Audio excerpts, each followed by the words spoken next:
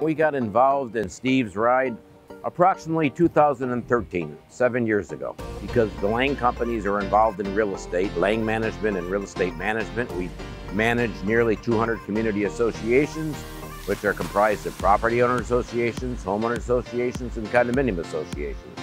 And Lang Realty, of course, is in the business of brokerage for sales and rentals in these same communities and others.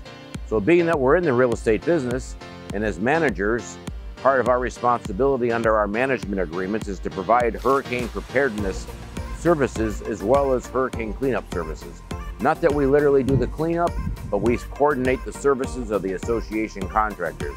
Lang Realty is committed to the communities it serves in Palm Beach County and the Treasure Coast, and this is just one of the examples of how we're able to give back to our communities. And because of that, it's been a natural for Lang to support the Red Cross and Steve's Ride, and we're totally for them, with them, and we'll support all their endeavors. I mean, you've supported the bike ride for a long, long time, and I know it's near and dear to your heart because you keep coming back every year. So thank you.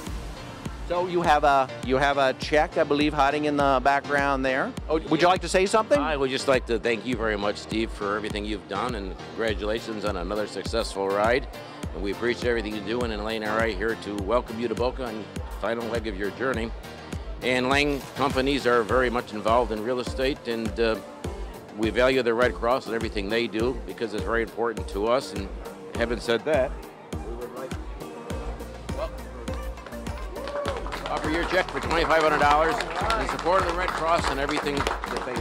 Thank you so much. Thank you so much. Thank you, Elaine. I really appreciate it. You've just been wonderful over the years. You've given so much, and so it is much appreciated by the Red Cross, I know. Oh, thank you.